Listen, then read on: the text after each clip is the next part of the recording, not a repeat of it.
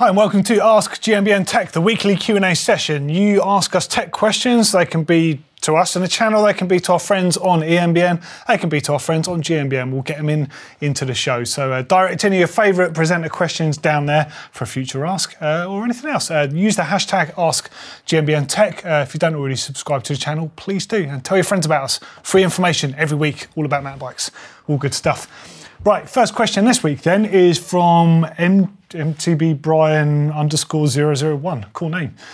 What makes more of a difference with saddle comfort? The amount of padding or the width? This old chestnut, the width, 100%, right? So you could have an inch of padding on a saddle that doesn't support your sit bones and you'll feel comfy for a little while. And in the end, it will not feel comfortable.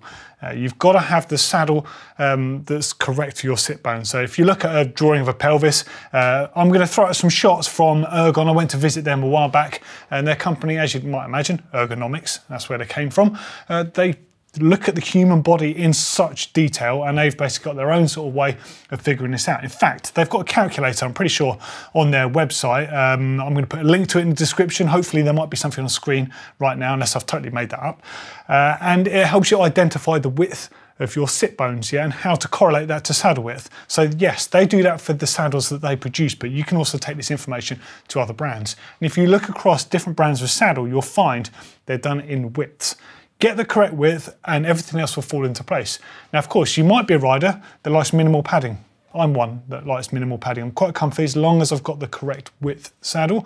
Other riders do rely on having a bit more. That is just down to your general preference, but the ultimate thing is the width every day. Next question from Jonathan Watsky. Ask GMBN Tech, is a 12-speed drivetrain for an e-bike really necessary? Couldn't something more like a 7-speed make more sense since you have the motor to make up for the lack of gears? Well, yeah, absolutely. And don't quote me on the time here because this is EMBN turf, but some of the earlier e-mountain bikes, especially ones that came with SRAM drivetrains on them, had 8-speed on them. And they had a shift that would only allow you to shift up 1 gear at a time because when the e-bike sort of movement was advancing, they didn't want people to mash through the gears and, you know, do a handful of gears while the torque kicks in. Of course, since then, things have come on leaps and bounds and e-bikes are running everything up to 12 speed. But yeah, arguably, you don't need that much. I don't think it's necessarily the amount of gears you've got. The problem you have is the steps between them. And what I found when I rode one of those earlier 8-speed ones is I didn't like the jumps between the gears. I prefer having more of a spread of gears, even if I use less of them, just because jumps between them are a bit nicer. That's a personal preference and it won't affect all riders, so you could probably still get that sort of stuff on the market. The other thing to think about is what Shimano's just released, which is Link Glide.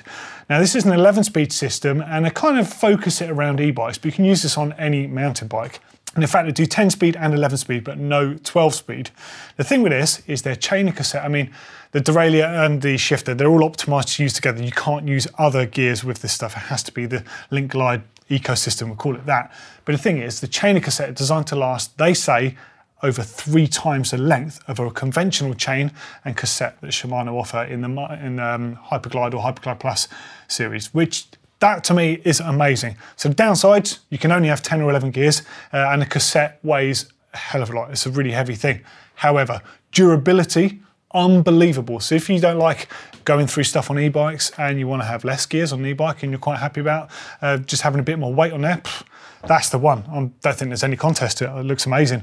I've not ridden it, mind, but it looks very, very good. Next up from Richard Jensen.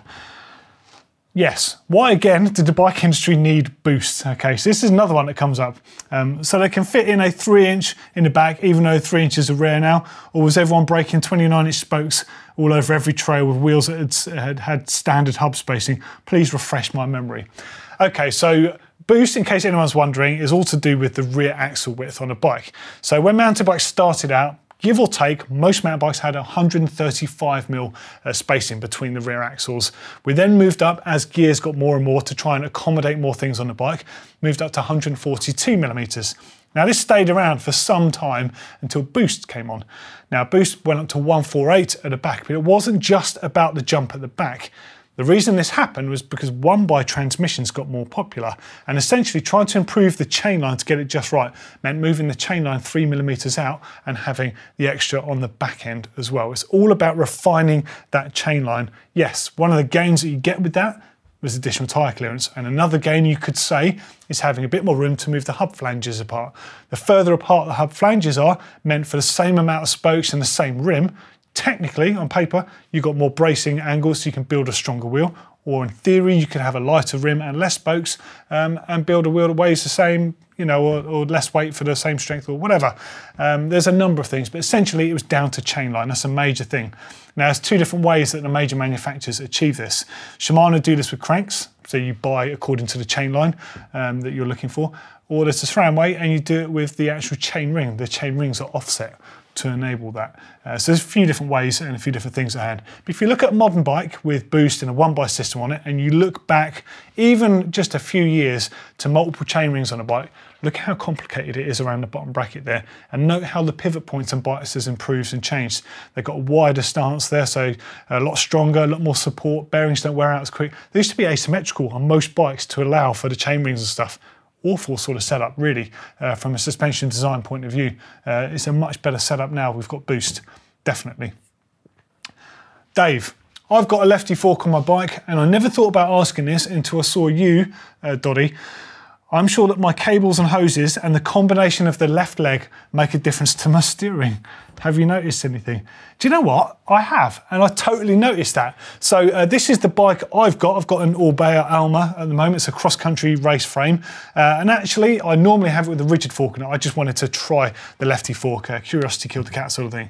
So this fork is extremely light, and as you can see, it's a left-hand leg. And most of the cable routing on my bike is on the left-hand side, like yours. Now, I think on my bike, I've noticed it only when going no-handed, it kind of does want to steer a little bit. And I think it's because the bike is so light and all the hosing is on that one side that it just moves the handlebars over slightly. It's a pretty simple thing. There's no fault, there's no craziness going on here. I think it's just to do with the hosing on that route. If I could refine my cable routing a bit or trim the hoses down or have longer hoses, I think that would make all the difference. I think that's what it is. But I never really realised anyone else had thought that was a thing until you just wrote that. Nice one, Dave. Next up from Nick James, another lefty related question actually. You've got a lefty fork on your bike. Is there any play in it like we get with all dropper posts? And if not, how do they do it? And why can't dropper posts be the same? Do you know what? I'd never thought about that as a dropper post angle. Right, so I've got a cutaway lefty here. You might not be able to see it, but there's going to be some details on screen.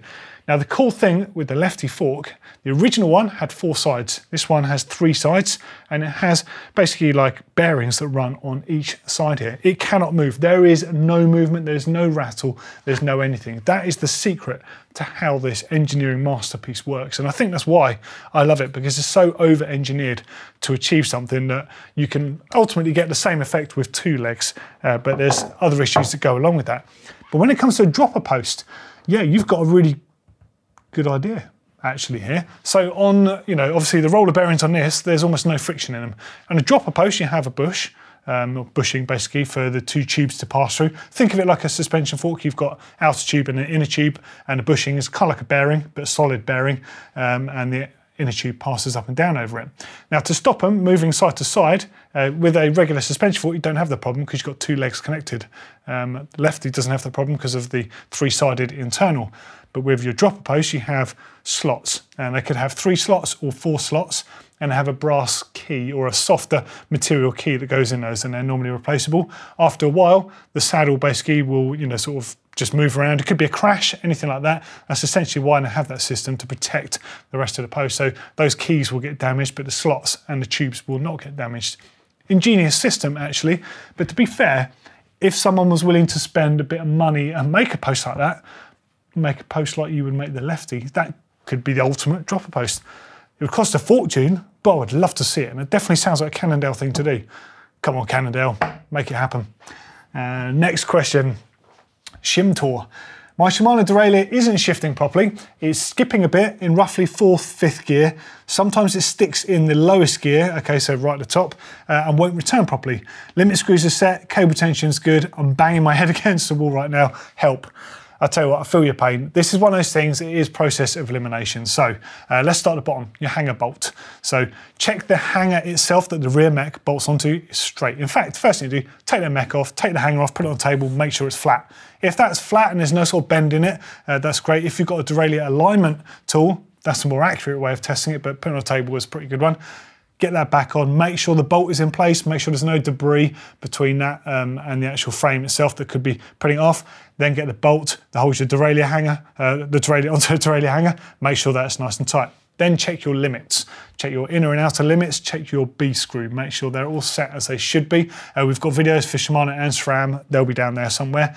Then you want to check visually that your derailleur hanger, the derailleur lower cage is in line with that hanger. If it's bent to any sort of point, that can hamper your shifting.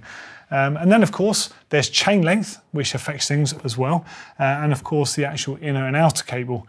Now, generally speaking, I replace my inner cable once a year, and I don't always replace the outer cable, but I have had it in the past. One of the things that you're talking about, your derailleur almost sticking. I bet if you undo the cable, it doesn't stick, and I bet it's absolutely fine under its own tension. If that's the case, it is down to the cable. So you can sort of check this yourself. Best thing to do is replace the whole lot.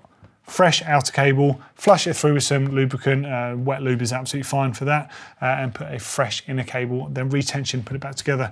It can't be more useful without actually having to go on your own bike, but just try and think about it calmly. I know it's an infuriating thing, especially if your gears have felt fine one day and they suddenly start playing up, but just sense check it.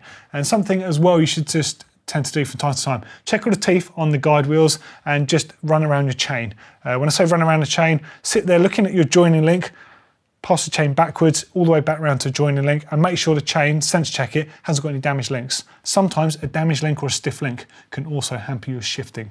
Hopefully that might help. I feel your pain. If anyone else has got any other suggestions, get involved down there. Okay, and we've got a question from Sharpie108. I've got a Rosko 7, Trek or Gary Fisher, I can't remember between the two, with 27.5 plus wheels, so 2.8 tyres on there. I'd like to switch to 29-inch wheels, but the rear axle is Boost 141 quick release. Having real difficulty finding any. Do you know of any wheels that might fit? Okay, so standard quick release was 135. Boost is 148. When you have an adapter for Boost to take it from Boost to quick release, it makes it 141, essentially is what you're looking for. Now the downside, I mean, it's an easy thing, but the downside is actually finding those. Your best port of call actually probably be a Trek dealership or a Trek store, something like that to get one, but you probably won't find one if you're looking for 141. It's more like a Boost 148 with quick release adapter is probably what you want to be looking for. Yeah, good luck with that one, but hopefully that answers the question there. Any Boost where the brand offers quick release end caps is what you're looking for. Good luck with that one. Thank you everyone for getting involved in this week's Ask GMBN Tech. Particularly like the question about that dropper post using lefty technology. Very cool stuff. See you on another show soon. Take care.